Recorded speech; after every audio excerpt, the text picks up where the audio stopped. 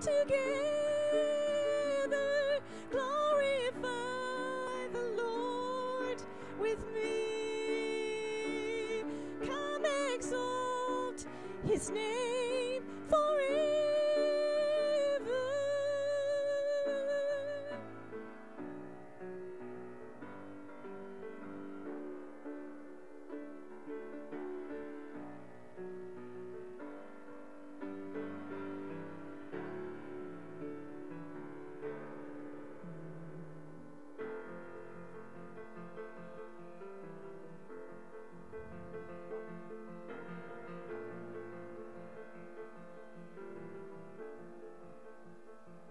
There is a song, I know it well, a melody that's never failed, on mountains high and valleys low.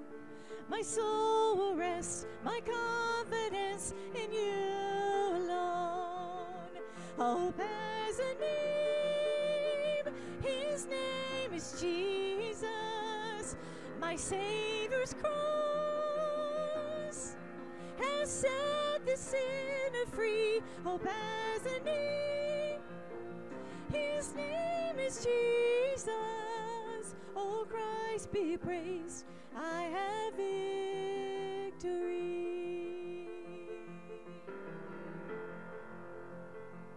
There is a light, salvation's flame, Christ undefeated, trample the grave. See now the cross be lifted high. The light has come, the light is won. Behold the Christ. Hope has a name, his name is Jesus. My Savior's cross has set the sinner free. Hope has a name, his name is Jesus. Oh, Christ be praised, I have victory. Hope has a name, his name is Jesus. My Savior's cross has set the sinner free. Hope has a name, his name is Jesus. Oh, Christ be praised, I have victory.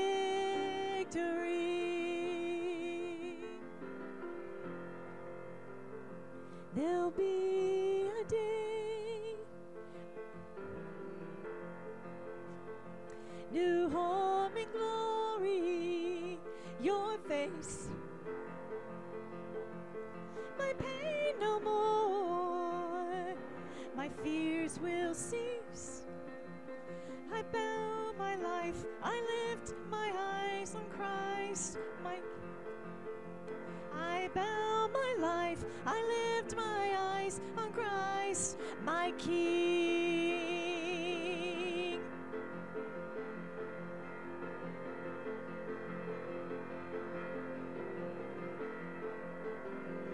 Hope has a name, his name is Jesus. My Savior's cross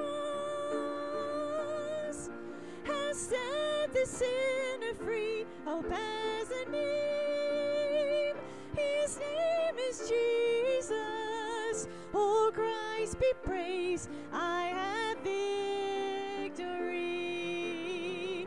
Hope has a name, his name is Jesus. My Savior's cross has set the sinner free. Hope has a name, his name is Jesus. Oh, Christ be praised, I have victory. Oh, Christ be praised, I have victory.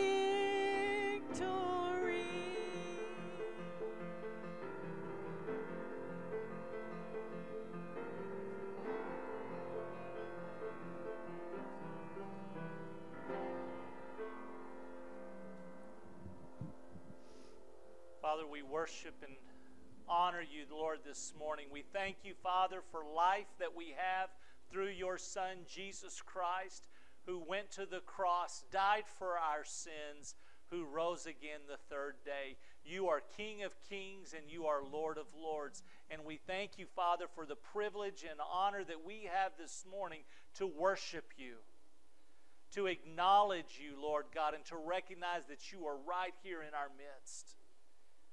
Oh, Holy Spirit, would you move and remind us of how great the Father's love is for us?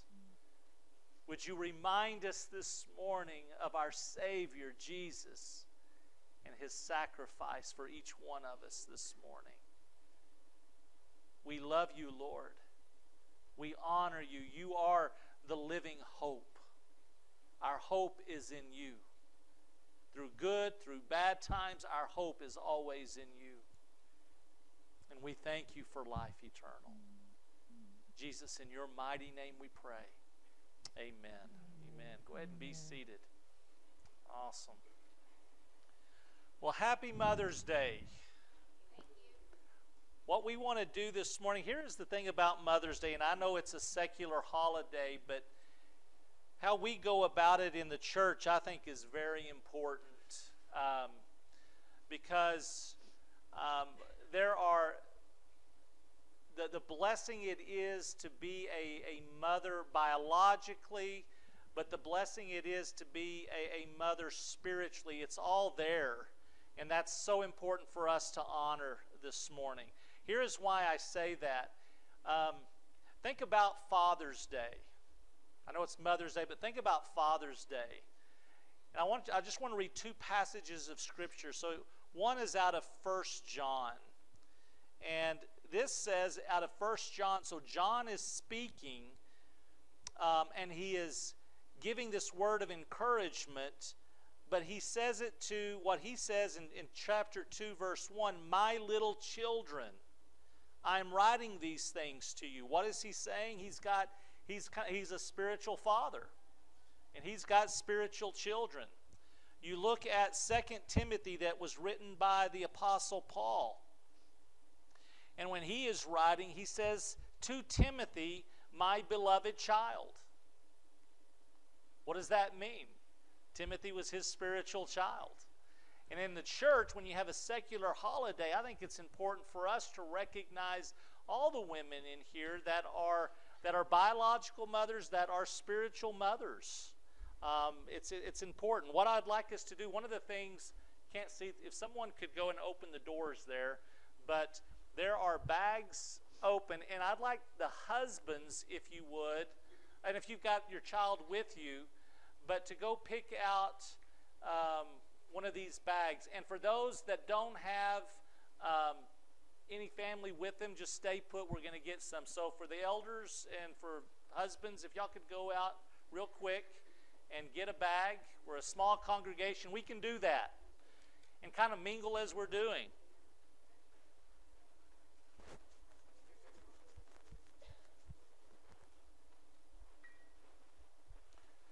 My wife's not here. I don't even know if we're online. We had some problems with the internet. Oh, we're online? Okay. So, Candy's back is still out, so she is there, and Abby and Stephen are with her, so. I guess I can go get my sack and take it to her, peek at it.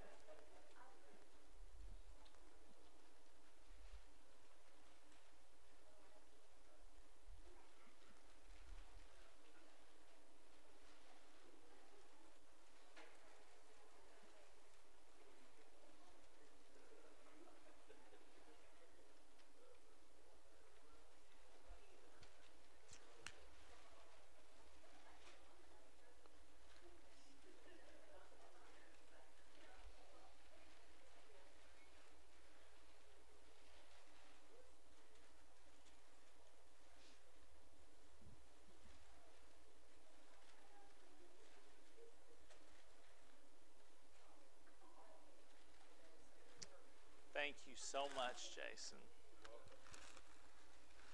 All right, sweetheart.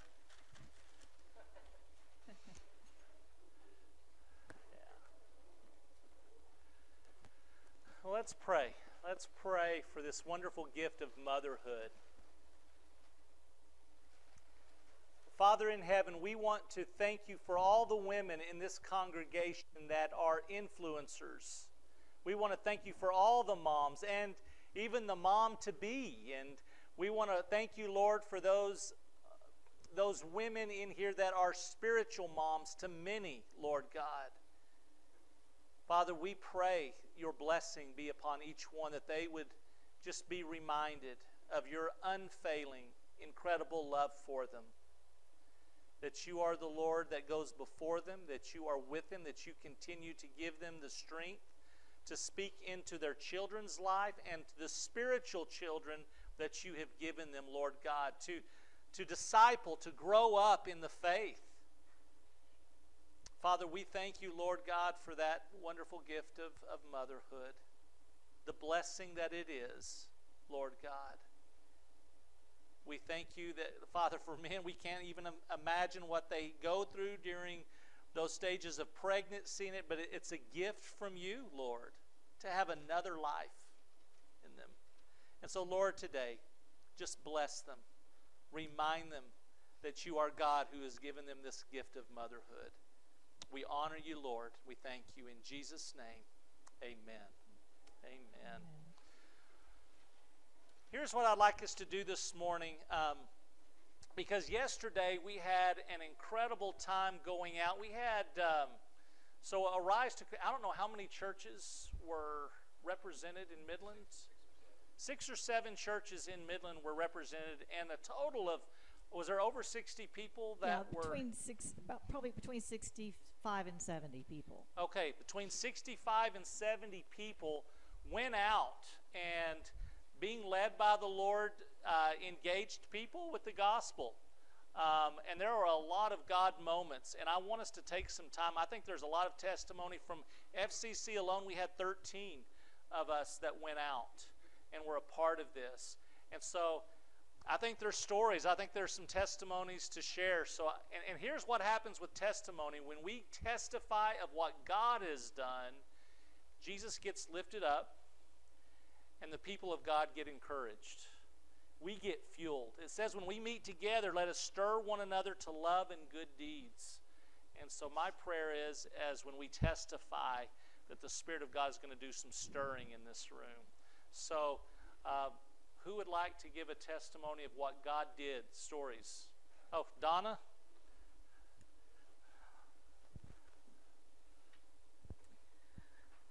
I spent a great day yesterday. It was absolutely wonderful. God blessed in so many ways. I was hesitant when we heard about this, saying, can you handle this? Can you go out for all day and stay on your feet and talk to people? And I said, Lord, I'm just giving it to you.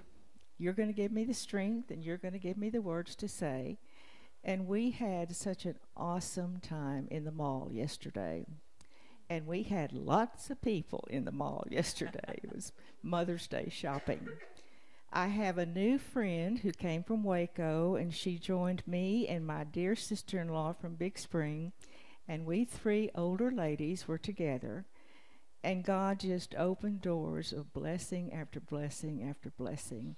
Everyone we spoke to was so receptive. I don't know if it was because we were grandmas or what it was about, but they just opened their arms up to us, and we were so excited. We had 2 young people receive the Lord. Amen. And we had a whole... Praise God. Lord, yeah. We were in the food court. It was noisy, but very noisy.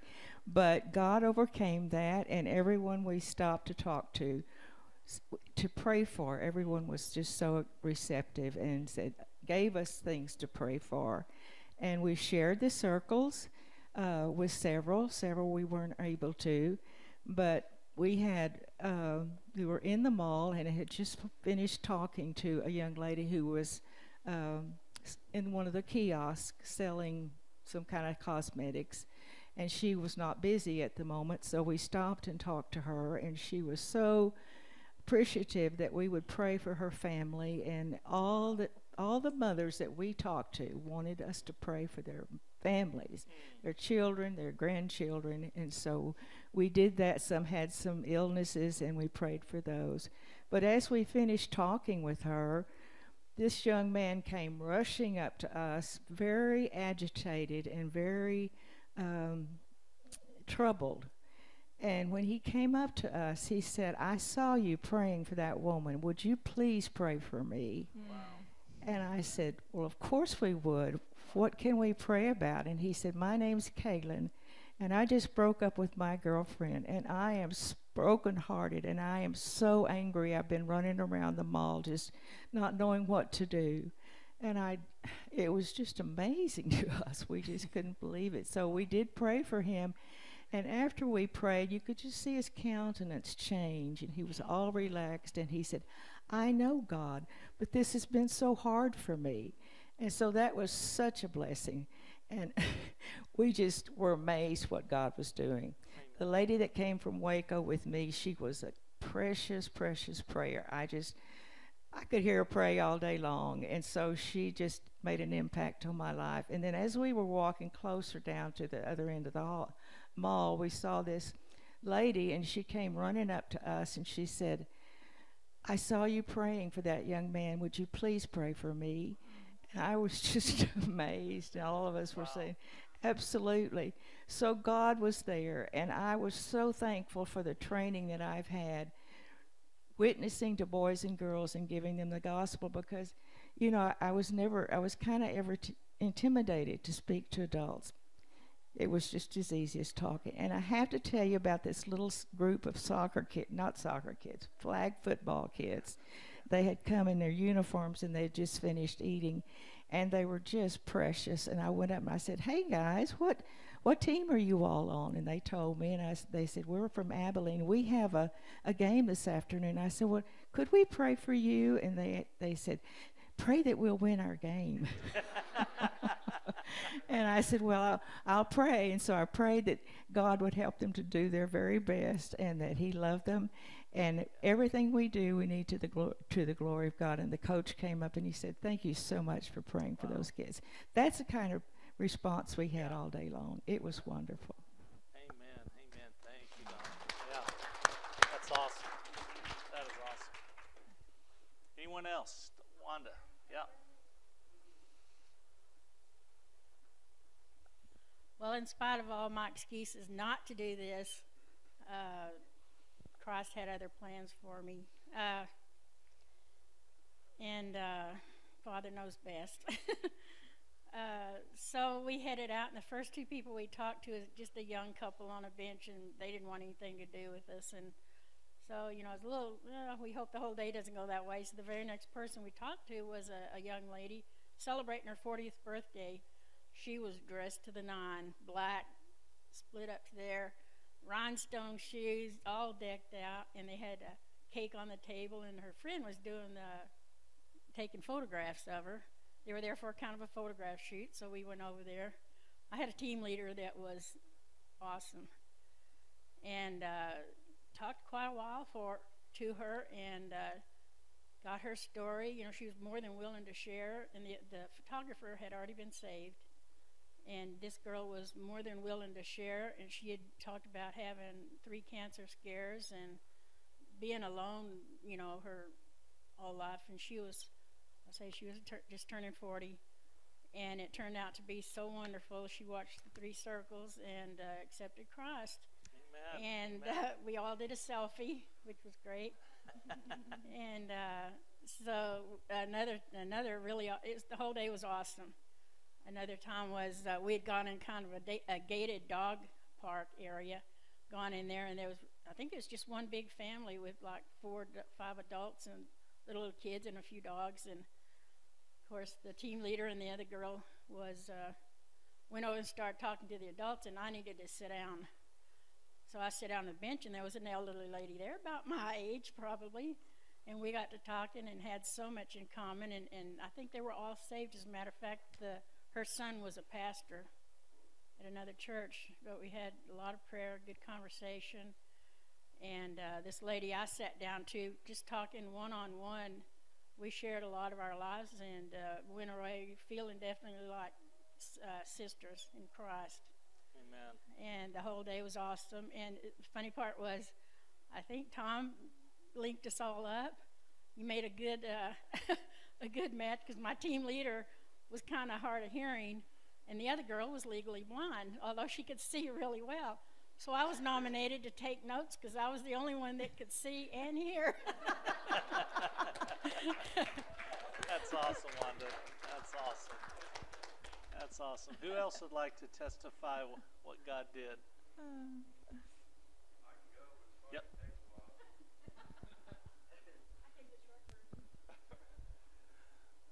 I have to start before we even went out, because my joke was that my wife paid Tom so that she wouldn't be on my team. But anyways, it was a journey before all of this even started, because I know that there were so many people that were experiencing fear, experiencing anxiety and worry, and myself included in that, going out. And I had the discussion with, I had a superstar for my team leader. It was Alex, and a lot of us know Alex because she helped so many people last year, with their health and different things like that. But so the pressure was on to perform, with Alex. But anyways, it was just a journey to be able to, I enjoyed being able to pray for the Holy Spirit to just not only protect everybody from spiritual attacks, because we always know, and several of us have experienced those spiritual attacks, but in our cell group going through Acts and just thinking about, the Holy Spirit and empowering people. And so, and remembering that when they went into prayer, they didn't pray for protection. They prayed for boldness, right? They prayed for boldness to go out and share that gospel. And so I was able to, the neat thing about it was I was listening to the circles over and over and over and over. When I drove to work, I just keep hitting it just over and over and over. And I have a Bible study on Friday mornings at work. And so I was able to, I completely switched gears. I went from Francis Chan, the Mark, on study on Mark, and we ended up, I said, guys, can I practice the circles on you? So they were like, well, we think so. And so I ended up doing the circles presentation on the board. Tristan was there.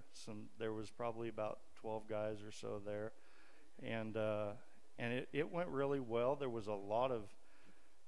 was a few moments where it was just really kind of crickets. And I was like, does this sound? And they're like, oh, that's just so neat. I never looked at it that way. And there was a lot of discussion and questions and interaction.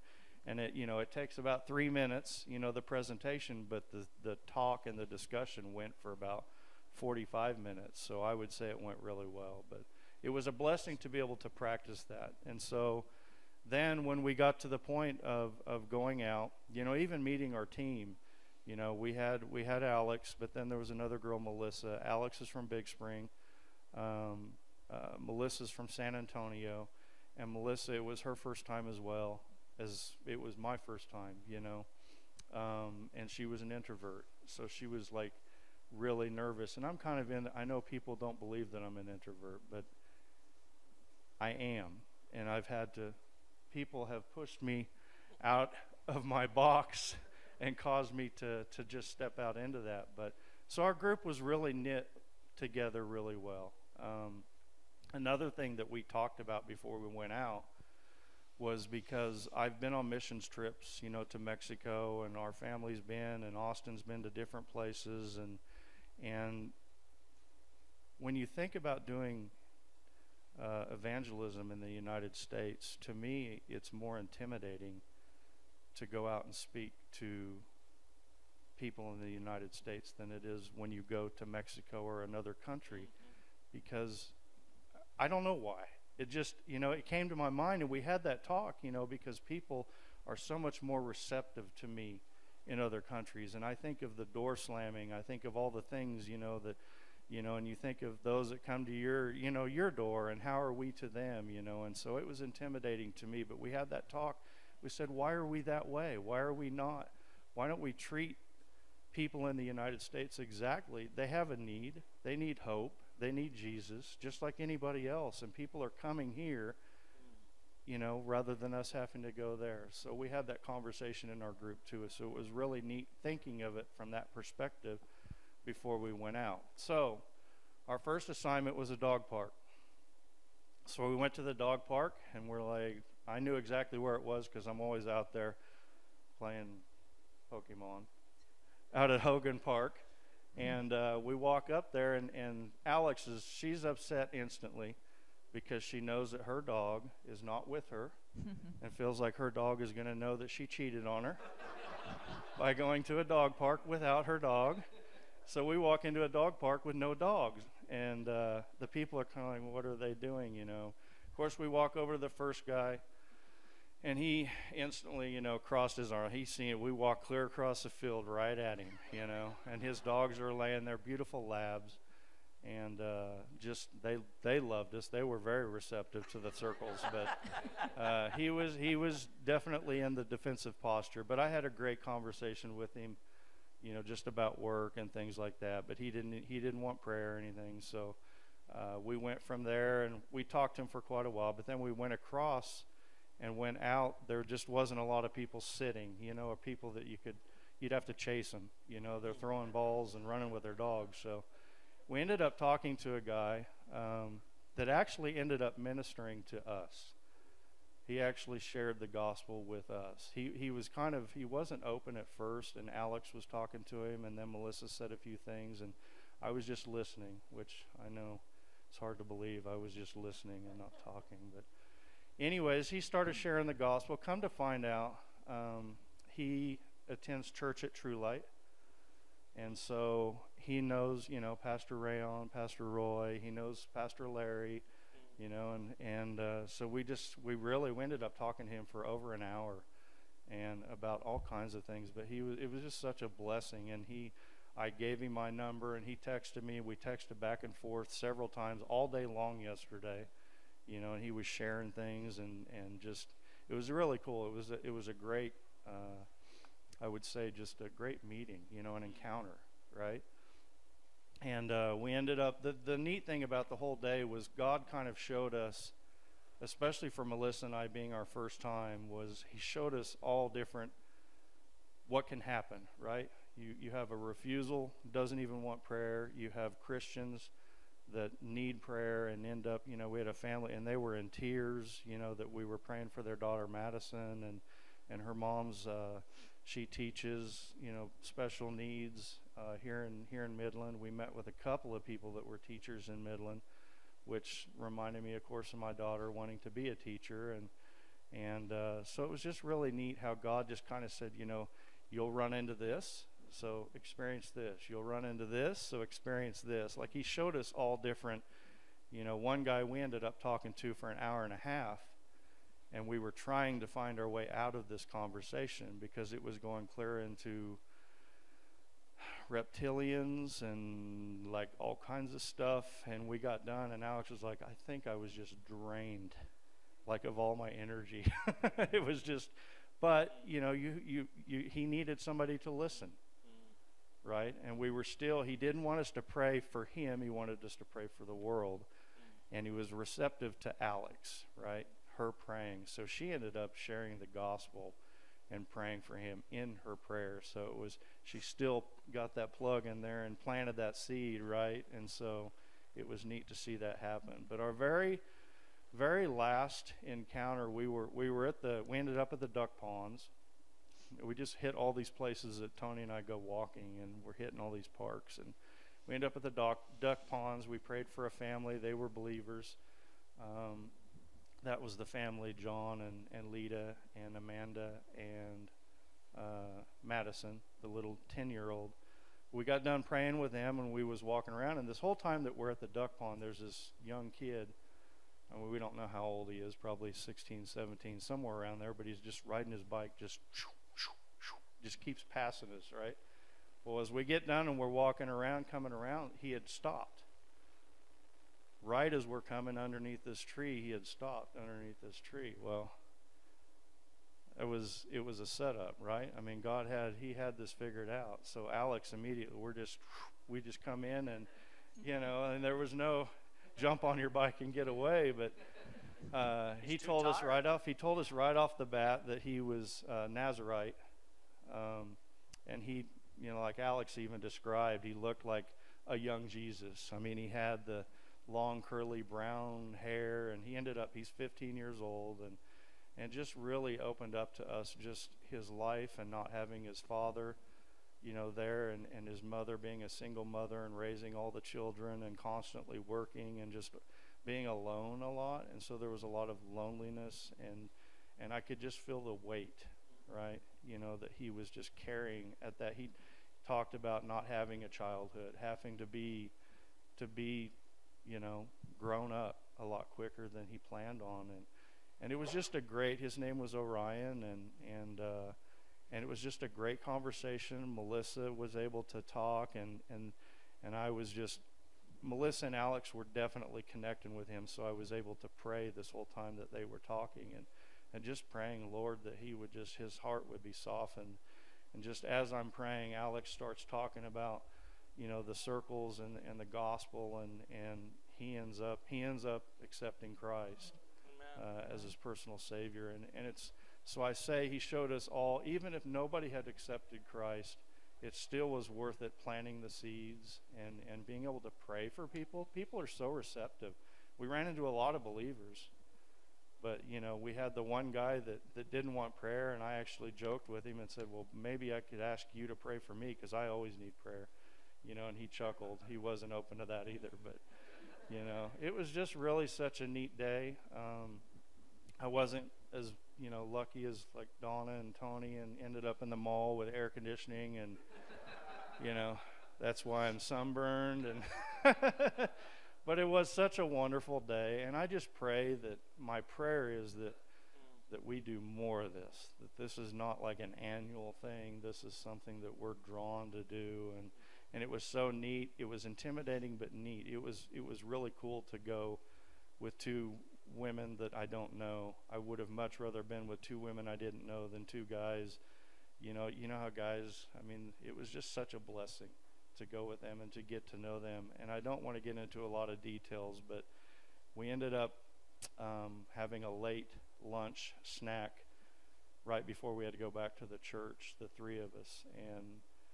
And there was just, I truly believe that God had orchestrated this team, because we had a moment of sharing, and there was some tears shed, and there was some things that were struggles within our group, that actually what happened yesterday helped one of our group members work through something, that it was even coming to Midland was a struggle, making that decision, not going out to evangelize, but just being in Midland. So her being obedient to God and coming here and being able to work through that and pray with her through that.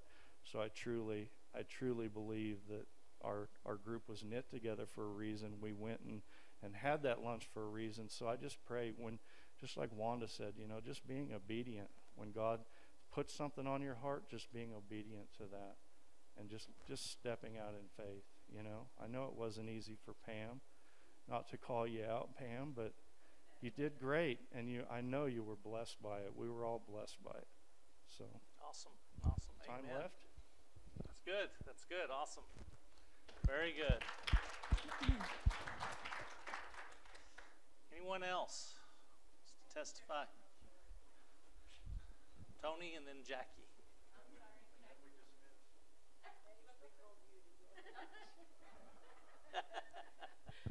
Okay, well, it is a blessing, like Jason said, to go out and be able to experience this. And oh, I gotta quit saying can I say anyway, we did our team. We started out in different places. Also, the one that I was probably most blessed with was one of them that was out at the new tennis park, and I had the opportunity to pray for this group that was there. They were, I keep saying they were smoking. They were smoking a brisket or something. Anyway, it always sounds kind of funny when you walk up to a group. What are you smoking? Okay. So, and in that, the one guy wanted me to pray for their aunt, and so I prayed for their aunt, and then before that I asked what other prayers they needed, and one guy says, can you just pray for our mothers? It is Mother's Day, and our mothers are special. So I had the opportunity to pray, and when I got done, the one guy, he says, oh my goodness, I've never heard anybody pray like that before. You have me crying. And it was just like, wow, what a blessing. But I told him it wasn't me. It was just the Holy Spirit speaking. And Jesus heard our prayers. So that was a blessing to hear that. Ended up one of the guys did remember when he was saved. He was saved in 2015. His wife brought him to the Lord. And the other two were just kind of like going, you know. And so I think that was neat, because I think that opened the door for their friend or relative or whoever that was to share the gospel with them. So that was neat. It'd be neat to see how that turns out, but I probably won't, at least not on this earth. The one thing I wanted to share that I thought was, where did it go? What's going on? When we were at the church preparing to leave, there was a verse on this window, and I stopped and I was like, oh my goodness, this verse was for me, and I shared it with some other people, but I think it was for a lot of us. And this is a challenging time in our lives in this world, and but I think, you know, God put us here at this time in our life on this world at this time, and this is the verse that He gave me, and it was, perhaps this is the moment for which you have been created. Esther 4:14. So I took that. And with yesterday, when I was as nervous as I'd done this before, but we all get nervous, that was what I remembered, that God created me for this day. And so anyway, I was very blessed by that. Amen. For such a time as this. That's right. Amen. That's awesome. Well, I wonder if some of you are wondering what these three circles are about. Okay, some of you might. So Jason may do that for us on a big screen sometime. Okay, it's not a formula. It's not a formula. Let's not confuse the guidance of the Holy Spirit with formulas that we have heard about before, about leading people to Christ. Let's really depend on the Spirit of God. Well, there were a lot of wonderful things that happened yesterday. I think we had altogether about 16 people who received Christ. There were about 400 contacts and such. But let's not get stuck on numbers. Our team, we had our leader was a lady who had been in Iraq, Asia, Egypt and such, and had seen a lot, witnessed a lot.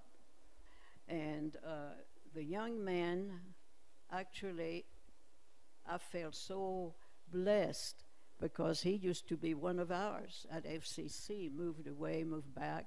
Jonathan, some of you may remember Jonathan. So not only was I blessed to see him there, then to find out we were on the same team.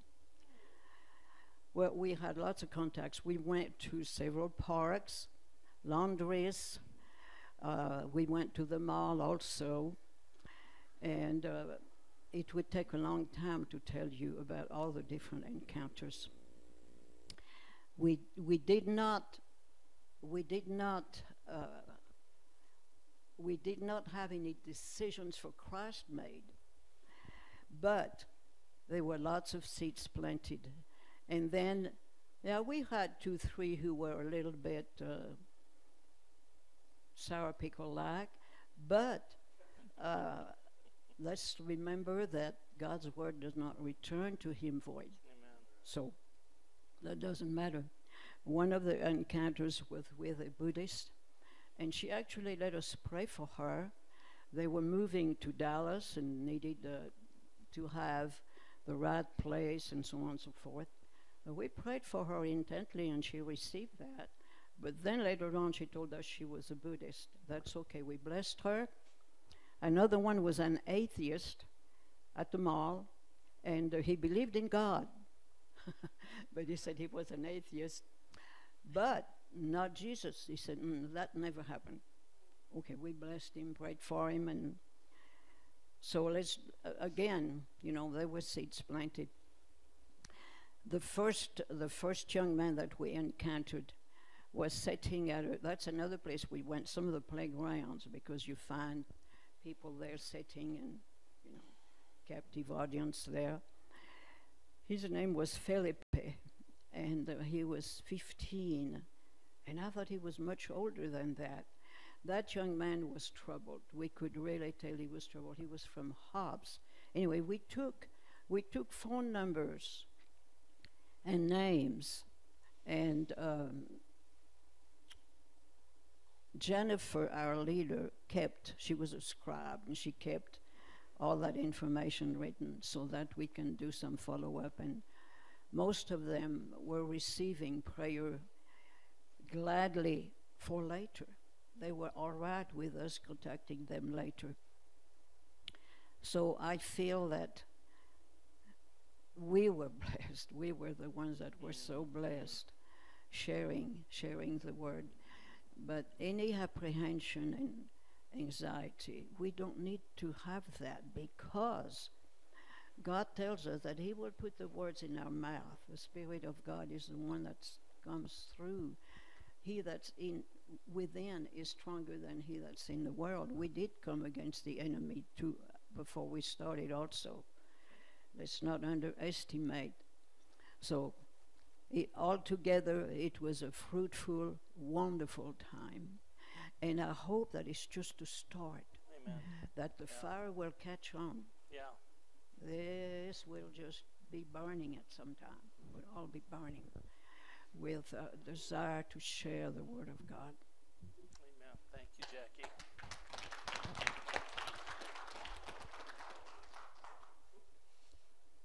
Y'all know I don't talk much, but I'm a more introvert than Jason is, I'm sure. But I was amazed how many Christians are out there. We ran into so many people that already knew Jesus. We had a young fellow jogging around the duck pond. He said when he jogged by us, he could feel the Spirit. Wow. And then the best thing was we went to strawberry fields for lunch. There's a young fellow there that was tormented.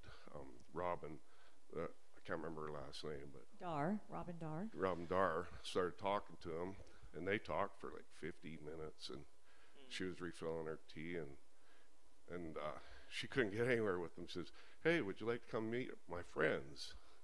So he sat down with us, and Hanan was our leader, and we had Jeff and Robin and myself. And this young fellow was a Christian, or went to church when he's young, and now he believes in philosophy, and that he believes in God and Jesus and whatnot, but he doesn't believe that there's a hell.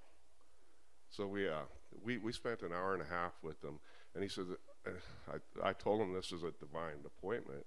He says, I know, because you're the fifth person today that asked to pray for me.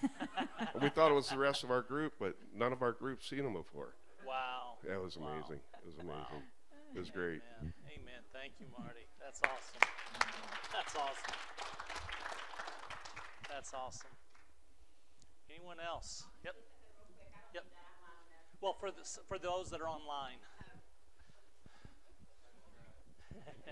So the numbers were 400 people were prayed for, 102 people had the gospel shared with them, and 16 people were saved. Amen. But the interesting thing to me was we went to the dog park, also the Bill Park Dog Park, not Hogan Park Dog Park. And so we had Kristen on our team, which was amazing. She had a lot of knowledge and was kind of a go-getter, and so was the other Wanda. But the 3 circles we were showing, we went to the skate park at Bill Park. There were some teenagers over there skating and some sitting down, and they looked like a captive audience. So she led us over there, and I'll be honest, I was like, oh my goodness, no.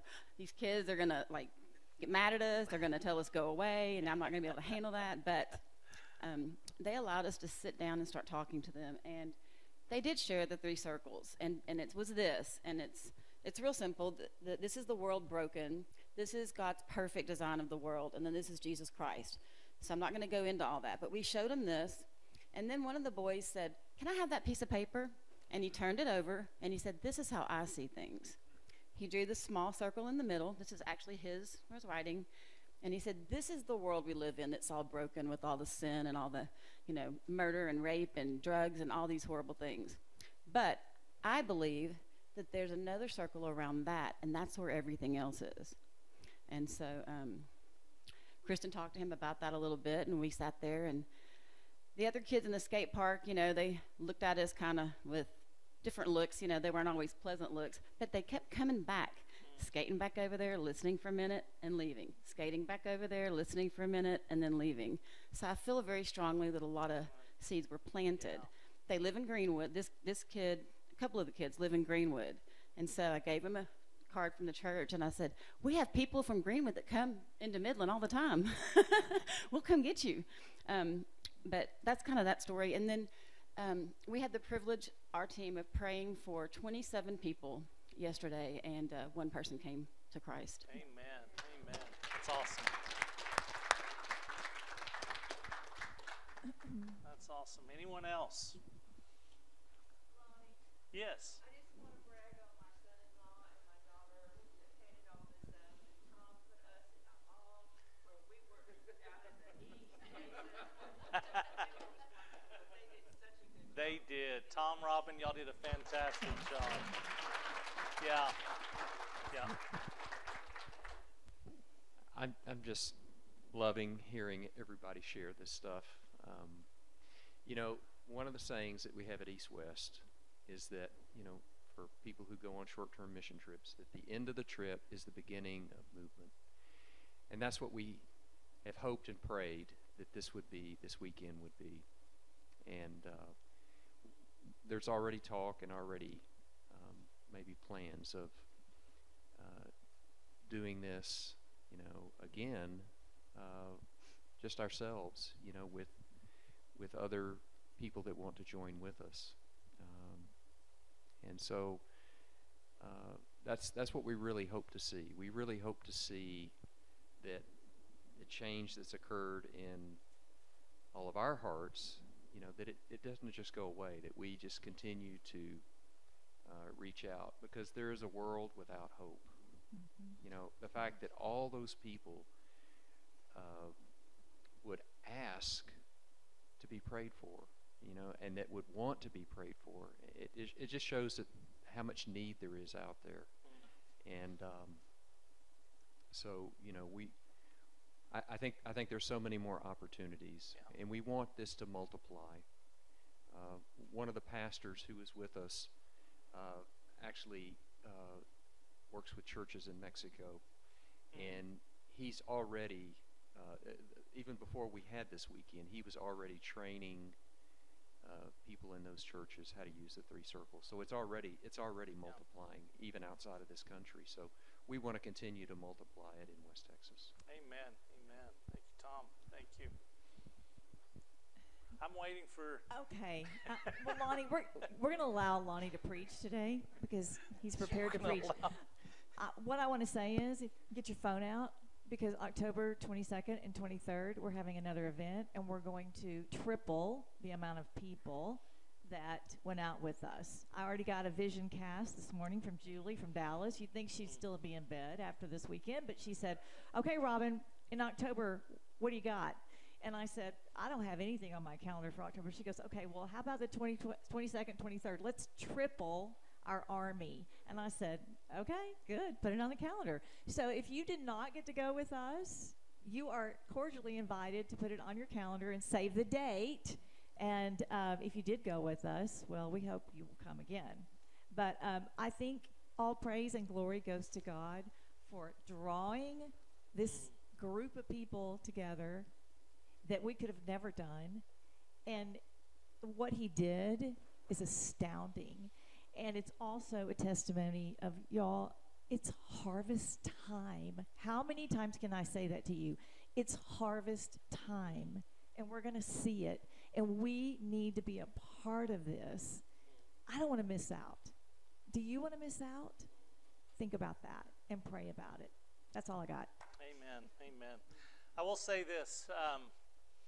At the close when we met, one of the pastors was noticing the young generation that had come out, because there were young people that had come out for this. But the one thing that stood out to me, and yes, I praise God for the young generation, but one of the things that was mentioned that he said was, I've never seen the young generation. Well, I was thinking back when I was a youth, I never saw the old generation do any of that. And what I was really amazed at was the old and the young. Mm-hmm. I was encouraged by the mix of generations. And I'm like, that's what God is about. He's stirring young, middle-aged, old to come together. The lady that I was with, she was on the team. She said, I've lived in Midland for 30 years, and this is the first time I've ever decided to reach out to Midland. But the Lord was doing a new work in her life. That's what God is doing. It's not just with the young generation. It's not with just the old generation. It's with all the generations. And I was just so excited about that. And I will say this for us as a church. Yes, I'm excited about October, but I'm excited about next month. Mm-hmm. And I'm excited about the next month, because we're going to be doing this before October. Yes. Yes. So this is kind of the launch. I believe one of the things that I believe strongly, parachurch ministries came into existence to come alongside the church. And it's almost like to kickstart. And I felt kick-started in my own life. I needed that kickstart. To go out to Butler Park, right? I was telling the elders this, that there's soccer games going on.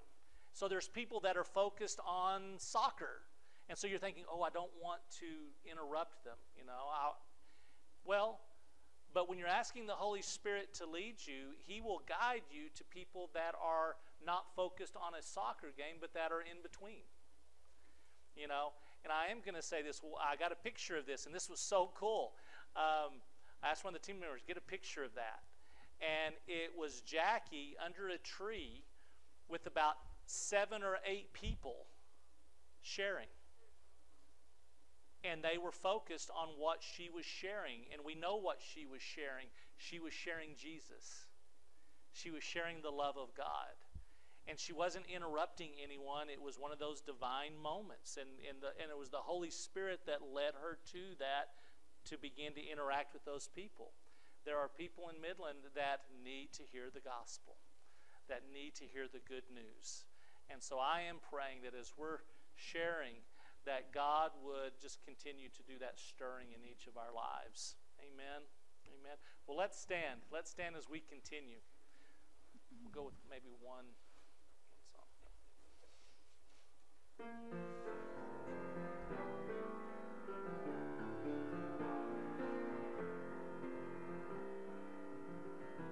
Bless the Lord, oh my soul, oh my soul. Worship His holy name. Seems like never before.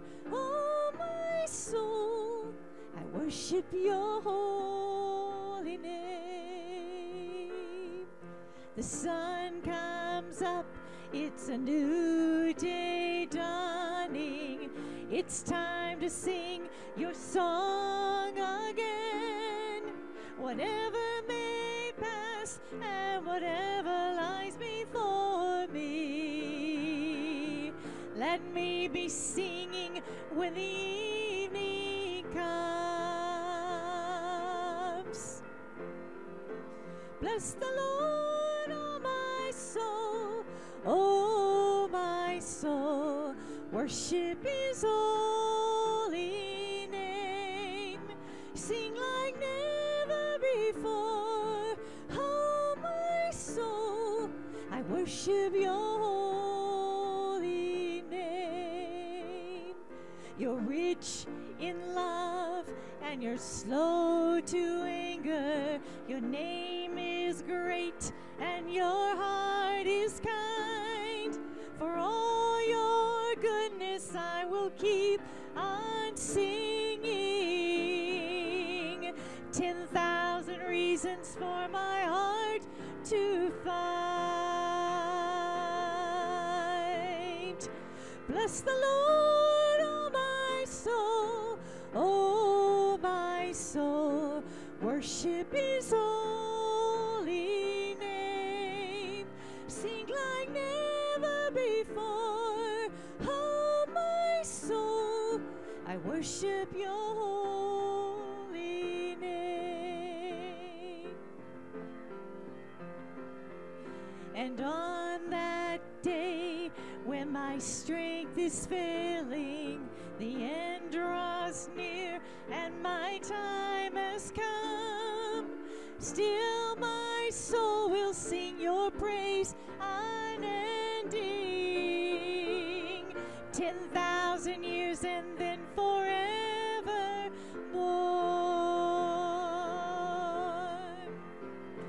Bless the Lord, oh my soul, oh my soul, worship His holy name. Sing like never before, oh my soul, I worship Your holy name. Yes, I will worship Your holy name. Lord, I will worship Your holy name.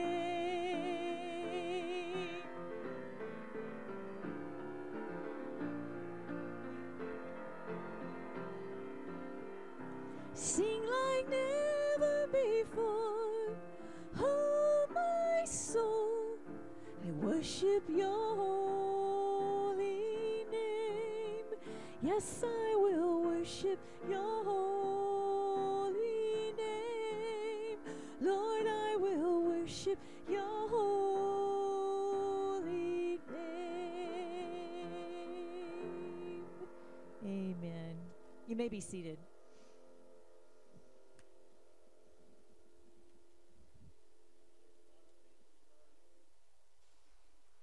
Even, Lord, where do You want to take this sermon? Because I do believe that we've been hearing a sermon already. We've already been hearing the Father's heart for our life. And I was just thinking, if I could just say this about Tom and Robin, because just thinking about the season that y'all have been in, and over the past maybe 2 years, but to see how the Lord, where He has y'all right now, and how you're organizing this and what God is doing, that's exciting. That's really exciting. It's exciting to see when God is stirring all of us to reach people that may not know Christ. If I can just say this, that's the Father's heart. The Father's heart are for lost people. We all in here, if we ever confess Jesus Christ, we all were once lost people. And if it wasn't for someone planting a seed in our life at certain points, or not having a preacher to preach, we would still be lost people. You know, and I think many times when Jason said that, I don't know why it's true, I agree. I think it's so easy to maybe go to overseas or something and proclaiming the gospel and sharing, and somehow we get tongue-tied, fearful, intimidated when we think about America, when we think about Americans, because do we want to be, and we fear the rejection, right? I mean, yesterday I went up to a guy, and I said, hey, we're here with the ministry. We're just, wanting to see if we can pray for people. Do you have anything to pray about? He goes, no, I'm good. I said, okay. I said, well, hey, what are you here for? So he and I started having this conversation, but in the midst of the conversation, his son came up and began to talk, and so he didn't want prayer, but then as we began to engage the son and just talking about the faith in Christ and what he was doing with his own son, teaching his own son how to pray, the dad allowed for prayer. And it shifted gears. And it was just about being faithful to how the Spirit of God leads and where He wants to take a conversation. But what God is doing is just saying, are you willing to make yourself available? would you allow, we do, how many of us have heard the scripture quoted, you are a temple of the Holy Spirit? Well, that means the Holy Spirit gets to have access on how He wants to lead and direct our steps, right? And so if we will just yield, we can have some incredible conversations with people and come away blessed. Sometimes we're going to be led, and then while what gets imparted into us, we're like, thank you for that, Lord. But also we get to be a blessing. So I'm excited. I'm pumped. So, and definitely wanting Tom and Robin to continue to have training with us, and for us as a fellowship, as a church, one of the churches in Midland, to make it a part of our life intentionally, where we're going to gather and go out, see what God wants to do. So, open your Bibles real quick to 2 Peter, New Testament. So we have been kind of in this season, or in this series in 2 Peter, talking about these qualities that come to us, that are given to us by this incredible gift of grace through faith, and these qualities we're being called to increase in. And we've been looking at, by faith in and of itself is a gift. Many times when we talk about people coming to know Christ, it's not, they didn't do any work to come to know Christ. It's God drawing them to Himself and giving that gift of faith to even say yes. So even when we're sharing, it's being that vessel and just saying, God, just do what you need to do, right? But then when He does that work of salvation, and when there's this new creation that is birthed, what takes place? The Holy Spirit gives qualities to us to walk in, to grow in, to increase in, and because He wants us, His desire is for us to reflect Him in a dark world, right? We're to be the reflection of God in this world. And so 2 Peter 1 is all about this, but this is where we've been kind of camping out. And we've gone through this aspect of the first part of moral excellence, knowledge. Last week we looked at self-control. We're looking at perseverance. To persevere today is a huge part of our walk. It's a marathon. It's not a sprint, right? We hear that trying to lose weight. It's a marathon, not a sprint. Don't try to get it done all at once. And yet so often our Christian walk, we can get so frustrated when the hardships come. So let's just read through this. Now, for this very reason also, applying all diligence in your faith, supply moral excellence. And in your moral excellence, knowledge. And in your knowledge, self-control. And in your self-control, perseverance. It's I'm going to stay the course. Right? Perseverance is all about staying the course, not veering off to the right or to the left. No matter what takes place, I'm going to stay the course, Lord. Right? Self-control, perseverance, and in your perseverance, godliness. Now here's the thing, jumping to verse 8. For if these qualities are yours and are what? Increasing. So it's having these qualities, but it's not enough to just have the qualities. These qualities we're to be increasing in, which means, you know what, even when we come to know Christ, it's, we're at a certain place with the Lord. We're babes in Christ, so maybe we don't have a whole lot of perseverance. Maybe it's easy for us to get sidetracked. But as we keep our eyes fixed on Christ, getting in His Word, allowing the Spirit of God to lead us, we begin to increase in these qualities. We will increase. But here's the thing. It's not a given. Increasing in these qualities does not magically happen. Going to church does not mean increasing in the qualities. I went to church not knowing Christ for years. If I am just going to read my Bible, reading my Bible does not automatically mean I'm going to increase in these qualities. If I say certain prayers doesn't mean I'm going to be increasing in these qualities. It's a life that's yielded to Christ. It's a life under the lordship of Christ. It's a life saying, Holy Spirit, fill me, anoint me, change me from the inside out. It's a heart that remains humble and moldable in God's hands, where God says, I'm going to start growing you. I'm going to start maturing you. But when he begins to say, I'm going to start maturing you, it's going to involve us going through trials. It's going to involve temptations coming our way, because for us to grow and increase in perseverance, he's going to turn on the heat at times. He's going to allow the heat to be turned up. God does not necessarily he doesn't cause evil, but he will allow things to happen. He will allow us to lose a job. Just because we know Christ doesn't mean we're not ever going to lose a job. He can allow maybe one spouse or the other to kind of go wayward and the marriage becomes rocky. He can allow obstacles in relationships. And when that happens, where is our faith? What are we going to rely on? What happens when a child starts going wayward? What happens in our life whenever the bank account's not where it should be and we're running low on bills? We can feel the heat. And so in this, it's that place of saying, in this self-control, perseverance.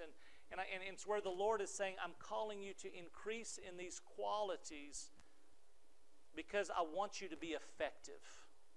I want you to be fruitful. See, right here it says if we're not increasing in these qualities, they keep you from being ineffective or unfruitful in the knowing of our Lord Jesus Christ. It's not in doing for Him, it's in the knowing of Him. For whoever lacks these qualities is what? So nearsighted that he is blind, having forgotten that he was cleansed from his former sins. Can we forget? Can we get confused in our salvation? Can we forget? You bet. Why? Well, we can become too nearsighted. Right here. We're focused on our life and our own thing, and we can lose sight of Christ. And so the Lord wants us to increase in perseverance. One of the things that I find is that Jesus is our perfect example, because He's not asking us and calling us to step into anything that He wasn't already being called to step in. If you think about Matthew 4, okay, go to your Bibles of Matthew 4. You can look up here. But Matthew 4 is all about Jesus has just been baptized by John. And it says right after baptism, right after he got baptized by John, the Holy Spirit, it says, then Jesus was led by the Spirit into the wilderness to be tempted by the devil. And after he had fasted 40 days and 40 nights, he then became hungry.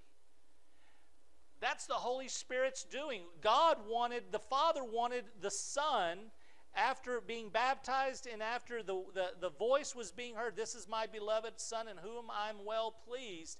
He was led into not the ministry. He didn't automatically get to go and start healing the sick and casting out demons. It was to go into the wilderness. And for 40 days and 40 nights, he then became hungry, and the tempter came and said to him, the Father allowed the tempter to come in to him and tempt him. It was being allowed.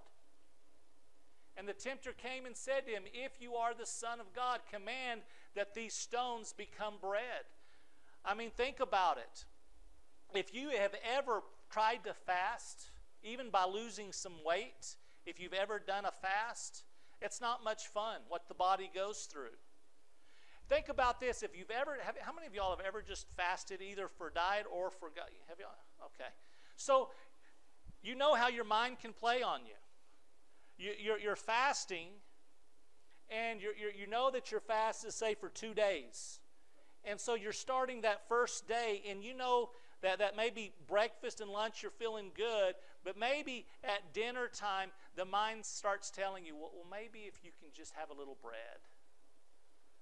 Have y'all ever, come on, or is it just me? Okay. Maybe you can just go to the refrigerator and open up and just kind of look around.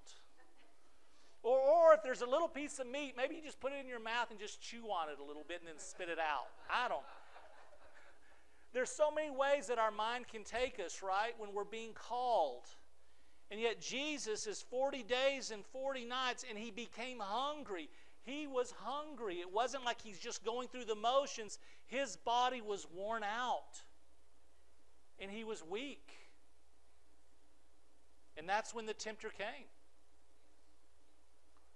The Father allowed it.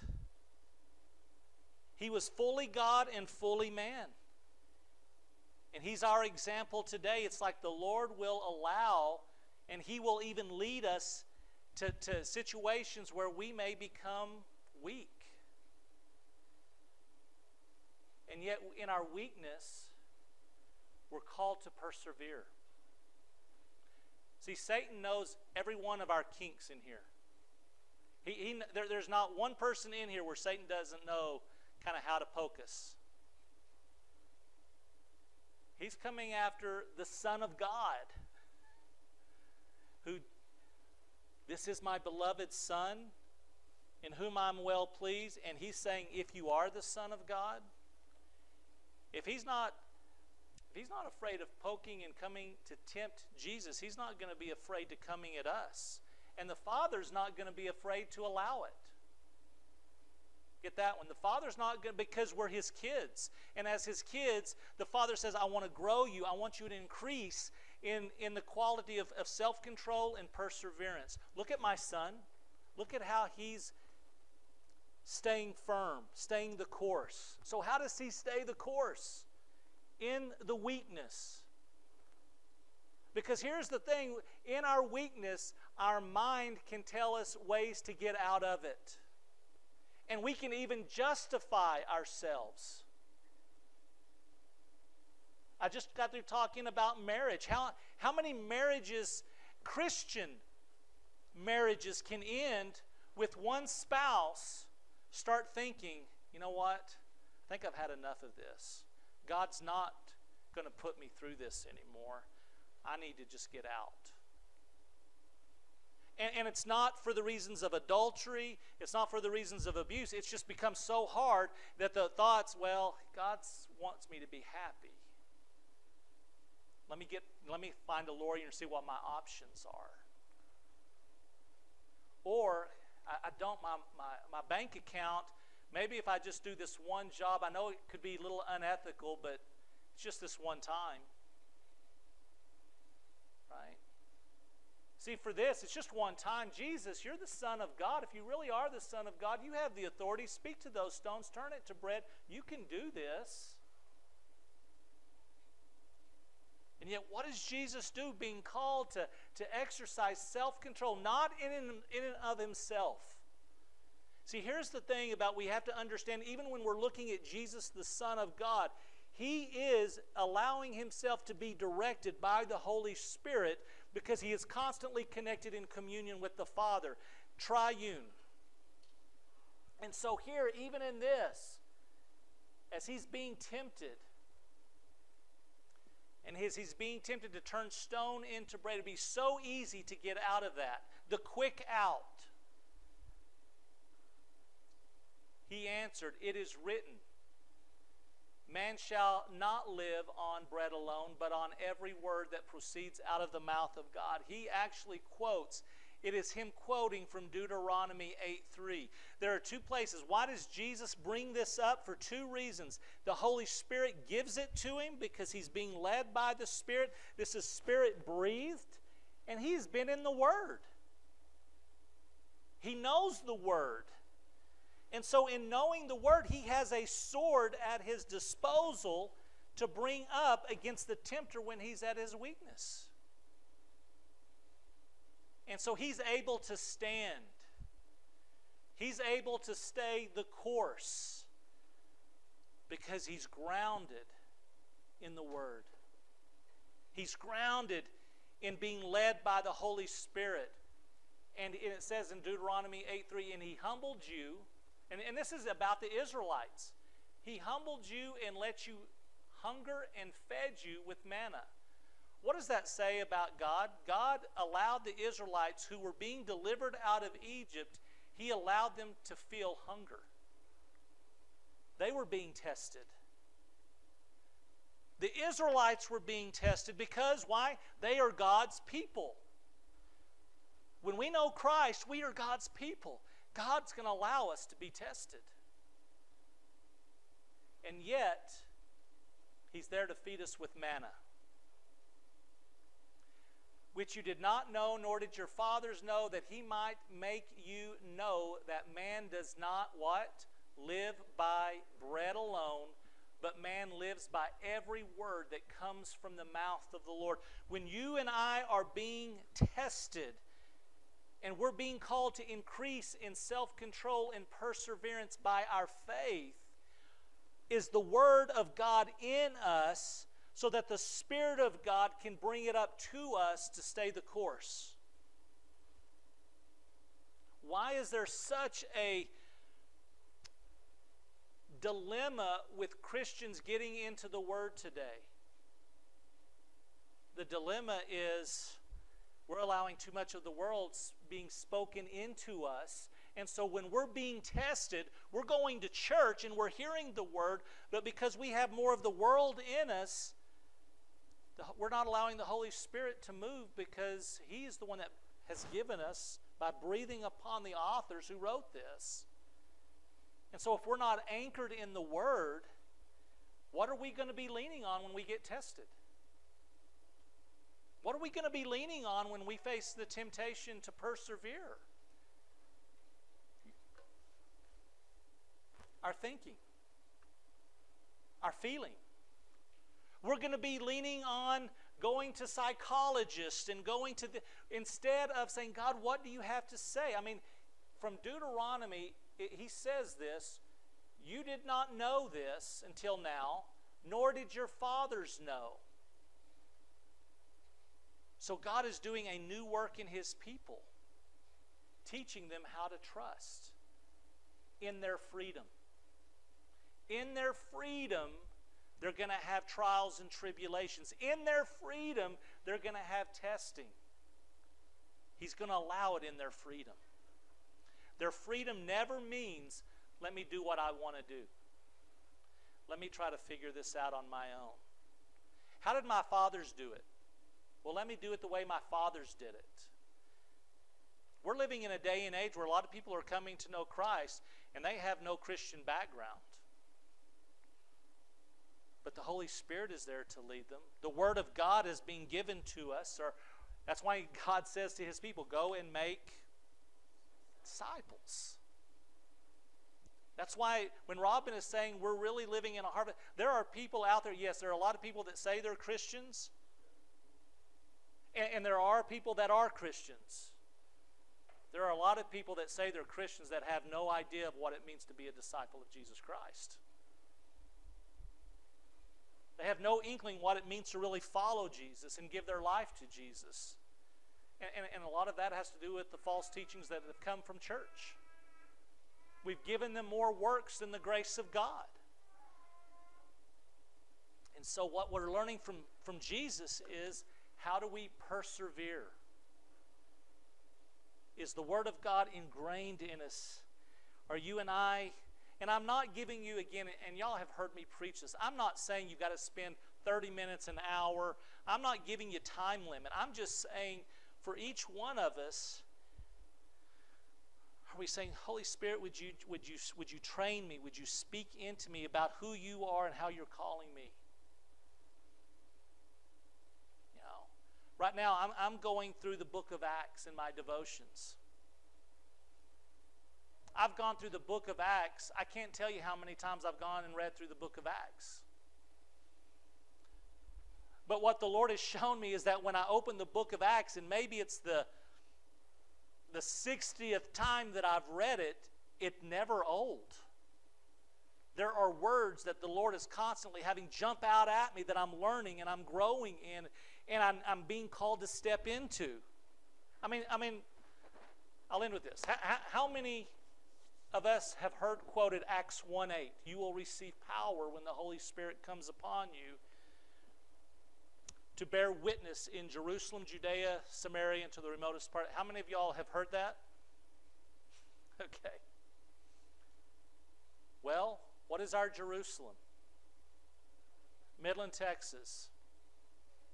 How many of us know the fear and anxiety of reaching people, Americans in Midland, Texas? How many know that the Holy Spirit, the Word says, you will receive power to be my witnesses? And then we either step into that or we don't. See, that's where the Word of God either anchors us. It doesn't anchor us in just reading it. It anchors us when we begin to step into it. And when we begin to step into it, it's like the Father saying, see? See? I'm present. See? I'm here.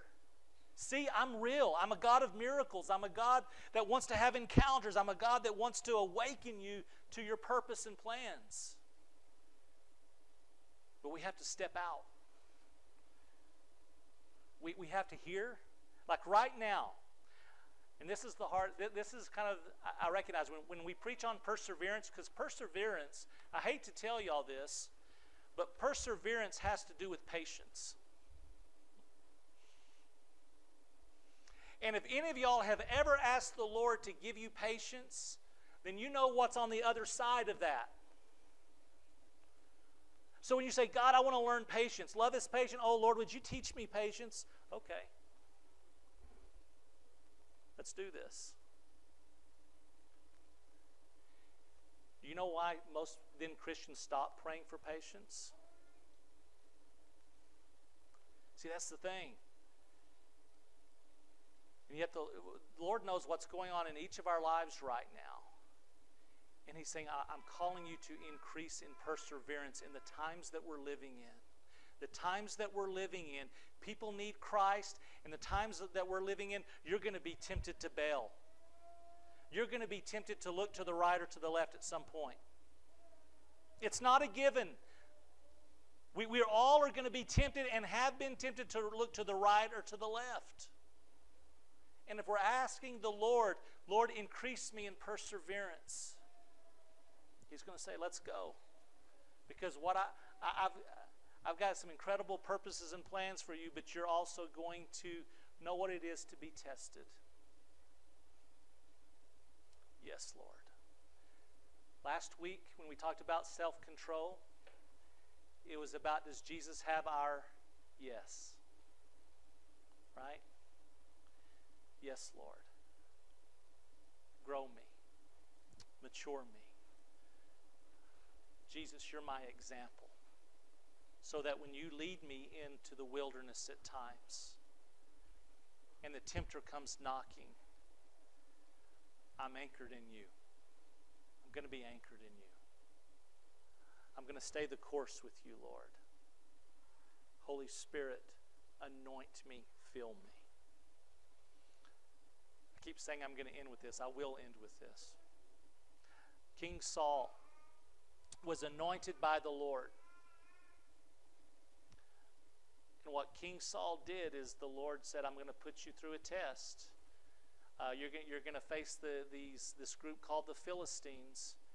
And God, speaking through Samuel, said to Saul, wait 7 days, and I'll come to you, and we'll have a burnt sacrifice and everything else. Well, what happens?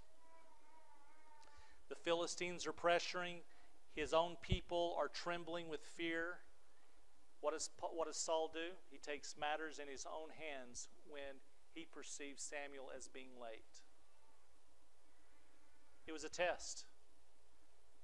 What did he do in that moment? He became self-reliant, and he did things saying, okay, because I'm king, I'm going to do it on my own, and because I fear the people more than I fear God.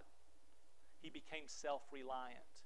We live in a culture that prides itself in being self-reliant. I'm not talking about just America. I'm talking about us Texans. We love becoming self-reliant people. Now, I'm not talking about being dependent on government and all that, but I'm talking about, are we completely dependent upon Jesus Christ, and do we see the need to be Spirit-filled continually?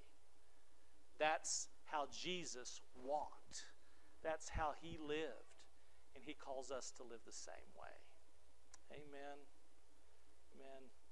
Listen, as Mother's Day's here, but as you have time with family, with friends, this is the sign. I want you to check the sign out as you go from here. As you leave this sanctuary, the sign says, after you get through the temperature and stuff, yeah, you may have to sit there for a few minutes. But it says, the church is not empty. The church is deployed. The church is not empty. The church is deployed. I want you to know that's the mandate today. As you leave here today, the Father is deploying you to be light in dark places. Shine for Him. So let's stand. Stand for, and I'll just give you a benediction. What a good day it's been to listen to testimonies. Amen. Let God continue to stir us. Church, as you leave here, the Lord deploys you out. He's empowered you with His Spirit to go out and make disciples to shine for Him. So go in the name of the Father, the Son, and the Holy Spirit. Know that you have been given the perseverance and the self-control with that faith that He has given you to walk the walk, to shine for Him. In the name of the Father, Son, and the Holy Spirit, all of God's people said, Amen. Be blessed. And look at the sign when you go out.